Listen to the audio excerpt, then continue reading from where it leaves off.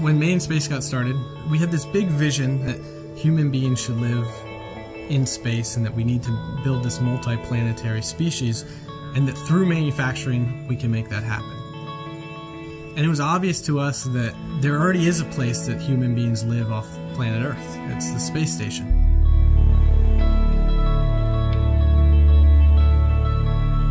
The first mission of this three-dimensional printer that's going up on SpaceX 4 flight vehicle will demonstrate the ability for three-dimensional printing to take place in microgravity. Once that demonstration is complete, then it will actually show that parts and spares and even tools can then be made.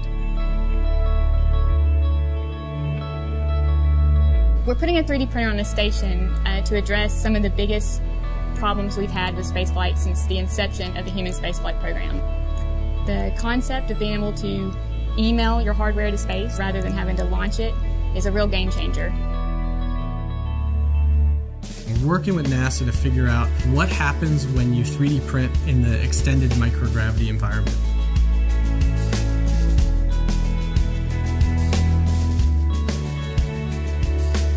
After that, we're going to be setting up our second printer, and the reason that's exciting is because it's really an open platform.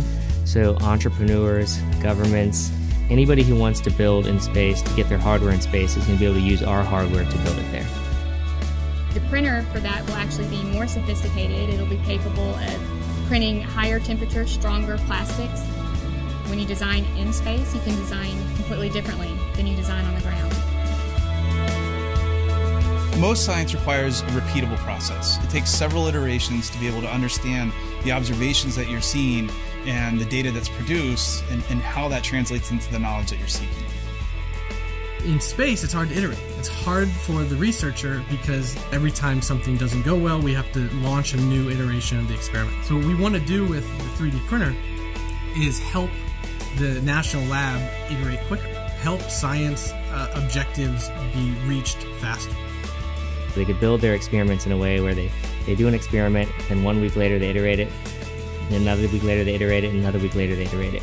Whether it be a sample container or a petri dish or a part of a scientific experiment itself, it actually enables the space station to be a true functioning laboratory.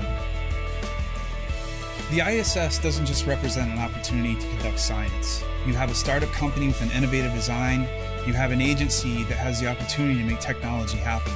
CASIS and NASA are facilitators that allow those types of ideas to be developed and executed on the ISS.